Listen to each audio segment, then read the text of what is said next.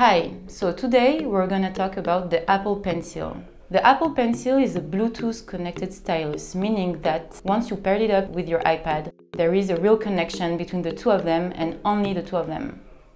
To connect the Apple Pencil with your iPad Pro, you simply need to enter the Apple Pencil into the iPad and make sure that your Bluetooth is activated. I simply need to click on Apple Pencil and then pair it up.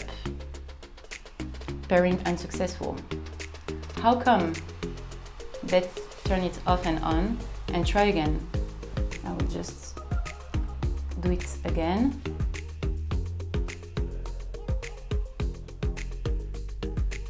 Now it's requesting the pairing. Click on pair. I go back to the Newzik app and then use my Apple Pencil.